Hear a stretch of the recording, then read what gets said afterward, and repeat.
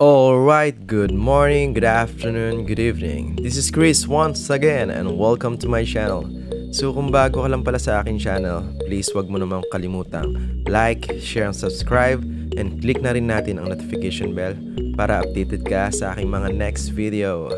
Alright guys, so eto na naman tayo. Medyo napatagal na naman natin upload kasi talagang napaka-busy ulit. Alright, so sorry guys, pero at least ang ating i-upload ngayon is napaka-importante regarding update sa ating mga sinusubaybayang mga project, especially sa Devikins. So ngayon, ano na ba ngayon yung update? And syempre may maraming nagtatanong, bakit daw yung price is unti-unting bumababa? Bakit from up nagiging down? So yung price action masyadong malaro ngayon at nakakatakot, especially sa mga investor. Alright? So kasi, kumbaga, pero una sa lahat, bago ko makalimutan, I'm not a financial advisor. Do your own research and invest at your own risk. And don't forget that don't invest the money that you cannot afford to lose. Alright? That is applicable lagi sa any investment na papasukin nyo. Yang ganyang klaseng mindset. Kung meron kang extra, pwede. Pero kung yun yung parang pinaka life savings mo, so mag-isip-isip ka na. Alright?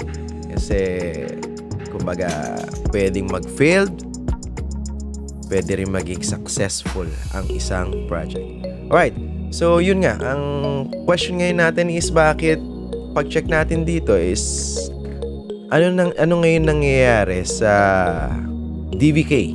Alright, so yan, so alam ko nag-start ata dito mga 0.8 no, swerte yung nag-start, pero ako kasi is ganitong price nung nakapag-start, pero siguro ilang hours lang naman nangyari yon. So ngayon, reset tayo ngayon. Ika nga, sabi nga sa mga crypto believers or token believers dyan. Crypto believers, syempre, i-general na natin is buy the dip. So guys, so yun naman ang isa sa pinakamaganda as long as you believe in the project. So eto na yung time nyo para makabili ng magandang price.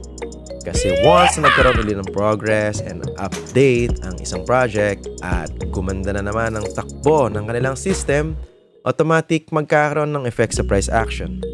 So, ibig sabihin, tataas uli yan, and as long as naging popular din yung isang project, crypto coins or token, is automatic, tataas din ang value. Kung yung mga meme coins nga dyan, guys, is, di ba, more in popularity rate lang. Pero, gumaganda yung price action on. So, yung pa kayong mga solid. Kaya, yun, titingnan nyo guys yung roadmap, yung tokenomics, punta sa website. So, checkin nyo lahat kung maganda ba yung project, kung ma-forecast nyo ba natatagal yung isang project. Alright? Para maiwasan ang mga rug pull dyan. So, eto, napili ko yung DVK, guys. Kasi, nung nakita ko yung concept nila, ang maganda yung concept nila. At the same time is nakakonect to sa Clever blockchain, which is yung Clever blockchain is talagang isang solid project na rin yun. Clever, isang solid project na rin yan na magkakaroon ng Clever, sariling blockchain na ang Clever.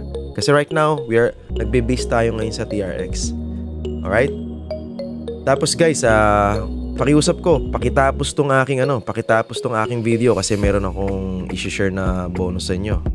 Regarding kung for example, kung gusto nyo makatipid sa TRX. So, okay. So, pakitapos tong aking video para at least makita nyo yung legitimacy nung para makatipid kayo ng TRX once na okay kayo na mag-go sa DVK kasi kailangan nyo ng TRX. Alright? So, kaya pakitapos yung video natin. Okay? Oops. Kaya ka na.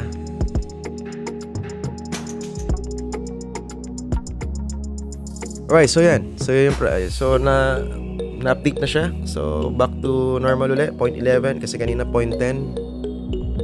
So, yun. So, ito yung Clever Exchange na web. So, bago to, pwedeng testingin. So available talaga siya sa mobile app actually. Pero ngayon at least meron siyang web-based. Right? So konting ito naman yung shop ng Clever NFT kung saan kayo bibili naman ng NFT nyo. Devikins NFT. And ano naman yung bagong update? Bago natin makalimutan, syempre yun importante. So based sa Discord guys, ako na mag-update sa inyo para at least kung busy kayo. Ito yung pinaka-latest update.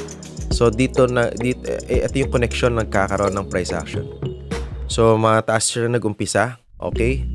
Pero basahin ko rin. In this article, we will do a second post-mortem on the shop, going over what went wrong and reflecting on lessons learned so as to prevent mistakes from recurring in future. Based on said lessons, we will further discuss the how and why of changes made to the Devikins roadmap. Alright. So yan. So yan yung yung realization. So the Devikins shop opening on September 8 was far from perfect and simply put, it was a failure. Yes, na-experience namin yan, honestly. Na-experience din ng mga yan. Nagkaroon ng problema talaga sa unang launch nila. Alright? On the bright side, falling hard on the beginning helped us realize many points we need to improve on. Alright, so way back tayo. So yun, doon nagkakaroon ng problema sa price action. Alright, kasi syempre, nung nakita ng mga holders or yung magpapatronize isang project is napakaganda ng roadmap, napakaganda yung maganda yung mangyayari ng project. So marami syempreng mga investor na nagkagusto at syempre nag-invest dun sa project na yon, naglabas. So kaya nagkakaroon to ng pump. Magkakaroon ng pump kasi syempre excited yung mga investor dahil maglo-launch na yung isang project, so magkakaroon yan ng pump. So tataas yan. Alright? Kumbaga tataas yung presyo niyan. Ayan, kasi naiipon na. Nagkakaroon ng value. Then after, nung September 8 na launch, is yun nga, unexpected, nagkaroon ng glitch or nagkaroon ng problema. So, ibig sabihin, hindi nakabili. May mga nakabili by soft mint, slippage nga, kumbaga nag-slip yung iba. So, ako, in my personal experience, syempre, hindi rin ako nakabili. So, yun. So, affected din. So, syempre, dahil hindi ka nakabili at nagkaroon ng ganung problema, ano mangyayari? So, pwede mag-pull out yung mga investor, right? So, pwede sila mag-pull out. Especially, syempre, kumbaga, normal yon. Nadismaya sila, nag-pull out. Pero syempre, kanya-kanya yan. So like me, in my opinion, kahit nadismaya ako sa launching, pero kasi napaka-active ng community, napakaganda ng community, talagang ine-explain naman lahat doon kung ano yung nangyari, and honest sila. And syempre, sabi nga, naniniwala kasi sa project, dapat maniwala ka sa mga devs. So may mga report naman na nangyari, yun. So sinagot naman nila. So yun, hindi maiwasan na kahit papano naapektuhan yung price, nagdadump yung price. Pero syempre as a holder and syempre as a believer ng isang project, papasok ka sa long term ngayon. Right? Kumbaga syempre may staking features naman sila sa Clever app. So yun yung ni-stake ko na lang. Alright, para dumami. Kasi kumbaga naniniwala ako sa project eh. So sooner or later, at least I believe makaka-bounce back din yun. So especially talagang baby pa naman, kumbaga bagong project, talaga nandun yun. Pero ang maganda dito is na discover nila ng maaga at the same time para ma-avoid to. So basahin natin. First, we need to be far more diligent in our development process since blockchain games are, for all accounts, uncharted waters when it comes to the intense variety of games out there. And therefore, solutions that address common or uncommon intricacies of blockchain gaming are not battle-tested or easily accessible. Our solution to synchronize the blockchain with a centralized server was a good lesson. Okay? Tuto sila doon. And how not to do it. And even after a group of effort on the shop, done hand in hand with Clever, we had to completely revamp the shop to make it all work as efficiently as possible. Second, quality assurance, or simply QA, better known for bug testing and bug replication, was an area for overlooked, and proper testing and guidelines are essential for projects of any size. We overestimated the shop feature and approach it as small hurdle rather than the very large one it turned out to be. And the usual extent of QA testing was not applied in our development. Okay. In response, we have hired dedicated QA personnel with numerous years of experience to assuage any fears and make sure that Devikins users are given what they deserve in future launches. It also goes without mention that our confidence is delivering a proper server solution for the Devikins player base, which kept increasing day over day, was shaken. This led us to fully embrace our relationship with Clever, as they have many years of experience working with scalable systems using blockchain technology. Moreover, we are actively looking to expand our server engineering team with experienced talent. On the bright side, while part of the development team was fully focused on revamping the shop solution, the actual game development of Devikins never halted. The game itself is closely following planned schedule. However, again, we need to be overly vigilant to make sure Devikins is stable and our solutions are the exact ones needed to deliver the best experience possible. Our long-term roadmap will not change, as we want to keep phase 2 for Q3 2022 and phase 3 for Q2 2023. But for our short-term roadmap, we want to make small adjustments. Our newly adjusted roadmap for December 2021 will begin with a closed beta involving core gameplay for phase 1. By closed beta, we mean that Devikins will not be available for everyone from the start. It will be by invitation. Alright guys, so ayan. So ayan yung mga magiging changes ngayon in development and realization sa nangyari. Kumbaga yung mga natutunan nila sa problemang na-experience nila. Alright? Kumbaga hindi naman talaga ganun kadali sa isang nag-uumpisa pa lang. Talagang dun mo minsan malalaman na kung ready na ba or hindi pa ready. So at the same time, at least sa nangyaring to is mas patitibay nila yung kanilang plano at gagawin para mas maging stable at every step na gagawin nila, especially sa mga launches or mga especially sa public, is bago muna yun, which is yun yung sinasuggest din namin sa doon sa community. You have the voice here guys, okay, especially sa mga early adopters. Yan, may mga bosses sila, that's the right, kumbaga makapagbigay sila ng suggestions. And isa sa sinuggest din namin yon na ayun nga, so magkaroon ng beta test and para before iano sa public, kasi syempre kumbaga yung mga believers talaga, mga solid na yung ano niyan, yung paniniwala na sa project, so hindi sila basta-basta na-shaken ng mga problem. So unlike dun sa mga newbie and beginner, especially sa bago sa crypto world, is talagang mabilis siyang maapektuhan, especially kung talagang hindi familiar sa kanilang pinapasok. Okay, so yun, so ngayon ang maganda dito is talagang nagkaroon silang adjustment. So yung long term ng roadmap is di naman maapektuhan, pero yung short term kasi maapektuhan kasi nga kailangan adjustment, and they have to make sure na yung kanilang ginagawa ngayon is masusubukan muna. Okay? So ang pinakamaganda is yung sa December, kasi din yung magkakaroon ng start na Tamagotchi gameplay. So papatesting muna yan. Alright? Papatesting. So ito, ayan yung konting insight pala bago ko makalimutan. Konting ambience. So ayan. So as you can see. So excited tayo dyan. Okay? Then balik tayo. So yun. Again, so yun. Doon nagkakaroon tayo ng price action. So sa development. So depende po yan sa mga supporters, holders, and investor.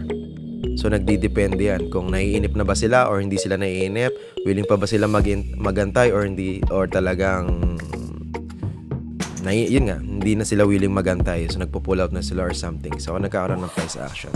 Pero dahil sa inaano ko is kumbaga masyadong baby pa, talagang nasa early stage pa, is always give them a chance. Any project, you should give them a chance, as long as ando naman yung commitment nila, at the same time yung activeness and communication nila dun sa community. So I think isa sa good sign yun ng isang project. Okay, Why is that? The main reason is that we need to have a controlled environment to a lot of metrics and fully properly test systems from gameplay itself to the back end. Our plan is to start with a small number of players and send more invites as we go until server stability reaches a set of predetermined KPIs, key performance indicators. So hopefully is kasama yung mga early adopters dyan, at the same time yung mga kumaga talaga yung nagpo-fully support para ma-test muna yung ma-test muna bago i-post sa public. Napaka-importante. After the closed beta, we plan to have an open beta period, okay, which means things will be open for everyone who is interested in testing Devikins. O yan, so yan, isa yan sa magiging magandang effect din. At the same time, magkakaroon din ng ng effect dun sa price action, kasi babalik na yung yung nasasatisfied na yung mga holders. At the same time, yung mga newbies yung makikita nila yung development na okay na pala yung nagiging nila ngayon. So syempre, dun papasok ngayon yung marami uli magpapatronize sa Devikins. This will be the main bar required to make sure we are fully prepared to release the game. Closed beta details and invitations will be released later down the line, in advance of the beta itself, and we plan to give preference to our early adopters. Okay, congrats dyan. Whilst at the same time reserving some spots for the broader audience. So if you did not manage to participate in the DVK mining event, you still have a chance to be in the closed beta if you are interested. Once more, further details will be released in future. We hope that via this gradual release flow, we will able to accomplish a solid Devikins launch. And we are fully committed to making Devikins a fun experience as well as rock solid title. Alright, so yun. So yan. So yung mga nakapag-participate kasi sa DVK mining event, sila yung mga naging early adopter. So nakita naman natin dito sa article na to is kumbaga malaki yung chance na mga early adopters is talagang matesting muna. Kasi kumbaga privilege yun dahil talagang naniwala agad sila sa project kahit wala pa. Yun kasi yun, di ba? Doon kasi makikita kung gaano yung belief mo sa isang project kahit wala pa. So dahil isa sa magiging privilege na sinuportahan agad nila, walang kumbaga support agad sila. So yun yung and syempre hindi pa naman huli ang lahat, guys. So yun, kung katulad nito na-discover mo tong aking channel, so na-discover mo tong aking video, and marami akong mga upload dyan kung paano mag-start or paano makabili ng Devikins NFT, paano makapag-invest sa DVK Token. So maaring pwede ka pang humabol at pwede ka pang mag-start kasi nasa early stage pa talaga tayo, as in baby. So kaya para sa akin, once you support this kind of project, is satisfied ka and hindi ka basta-basta na-shaken, hindi ka basta-basta nagpapanik sa price, kasi kumbaga battle and tested ka na. And syempre sa mga solid DVK dyan, DVK holders, so yon, ito yung isa sa pinakamagandang update. And once again, so bago ko makalimutan, kung bago ka lang pala sa aking channel, please don't forget na suportahan ako, like, share, and subscribe, and click na rin natin notification bell para update ka sa aking mga next video at para makapag-upload uli ako ng mga video natin. Alright guys, so yun lang ating quick update ba, and hopefully yun nga, pwede natin consider as quick update kasi napaka-importante nitong announcement na to, at para magkaroon din tayo ng kalinawan kung bakit yung price action ngayon is malayong diferensya sa una at ngayon. Alright? Pero for me, this is the best. If you still believe in the project, this is the best time to invest, syempre. This is the best time to buy. Alright? Kasi ito, kumbaga tumaas ang presyo talaga nito. We feel yung taas ng presyo nito. Pero because dahil long-term holder kami, so price action is hindi naman ganun ka-importante. Kumbaga maging importante na lang yun once na na-meet na natin yung goal natin after 1 year, and yung progress ng isang project is talagang napakaganda na. So yun. So kumbaga magtatanim muna tayo guys ngayon. Yun yung ating So it's up to you kung ano yung goal mo. So, iba-iba tayo ng goal. So, ngayon, ang goal ko kasi is tanim-tanim lang talaga ako. And, syempre, always check the updates kung ano yung improvement. And, syempre, sinishare ko lang kung ano yung aking opinion dun sa project. And, hopefully, at least, nag-enjoy kayo. Okay, guys? So, yun lang. Maraming salamat sa inyong time. Okay? So, see you next time, guys. Okay? Sa aking next video. Thank you very much. Thank you very much. Yun, naputol pa yun. So guys, eto pala. Another good update. Baka makalimutan. So, ang DVK Devikins is nasa coin market cap na. Number one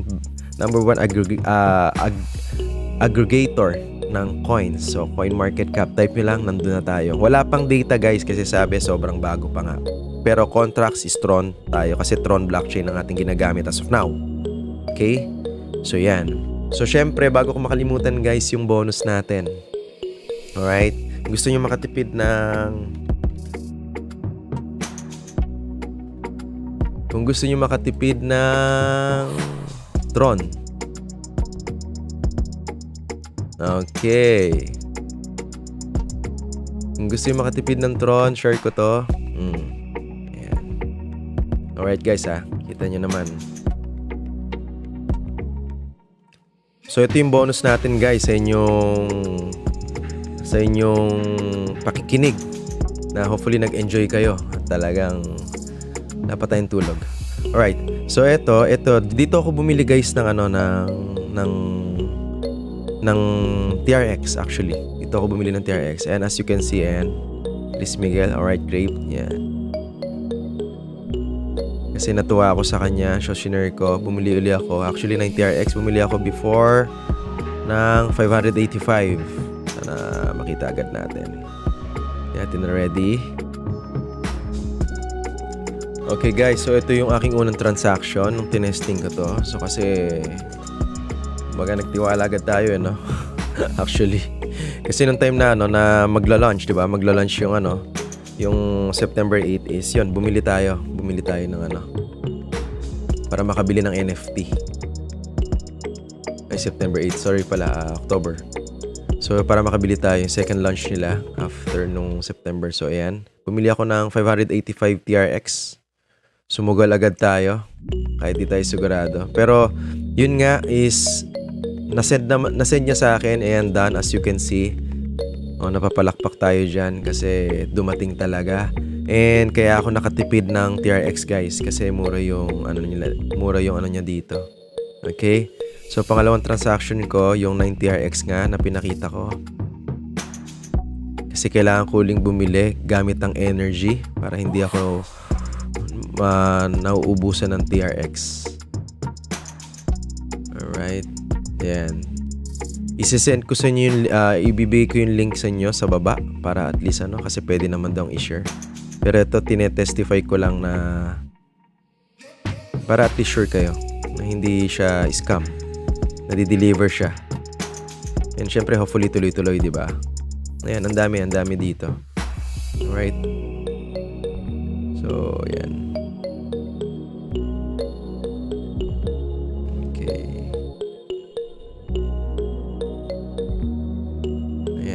So, ayan, ito. Bumili ako. Address ko to. 9 TRX. Kasi, bumili ako ng NFT. Ng Devikins. So, ayan, great. Thank you. Ayan yun. Share ko ngayon sa group. Share ko ngayon sa akin channel. Kasi nga, okay yung niya. At malaking bagay at makakatipid ka talaga. Tapos, ito naman yung pricing nyo. Diba? Energy rental for 3 days. So, imagine. 100k energy, 9 TRX lang. Right? So, ginamit ko yung 1,000 energy kasi nag-send ako ng Devikins NFT sa another wallet. So, yun. 75,000. So, kung bibili ka naman ngayon ng NFT, Devikins NFT dun sa shop. So, 1.2 million. Ayan, so 19 TRX. Okay, yung 1.2 million sa 10 packs. So, yun. So, yan, 90 TRX lang. Kumbaga, malaking saving siya actually. Tapos 3 days siya, in fairness, nare-recharge siyang energy. So yun yung pinaka-the best yan. Kumbaga, kung meron kang may budget kang DVK, tapos instead na bumili ng TRX, so better tong tong energy ang gamitin nyo kasi nire-recharge siya. So ibig sabihin, within 3 days makakabili ka ng DVK as long as may DVK token ka, makakabili ka sa shop. Alright? So yan. So yan ating quick update. So maraming salamat. Yan, at least tinapos nyo yung video. So nabigay ko sa inyo yung pinaka-secret recipe. Kumbaga napakalaking source nito. Okay? Makakatulong to sa inyo para makatipid kayo ng TRX. Alright, so ilalagay ko na lang rin yung link nito sa baba para at least mas mabilis mo siyang mapuntahan. Okay? Alright, once again, maraming salamat. And please don't forget to like, share, and subscribe, and click the notification bell paulit-ulit para masuportahan nyo naman ang aking channel, guys. So maraming salamat and hopefully nag-enjoy kayo. See you guys. Thank you. Keep safe always and God bless. Bye-bye.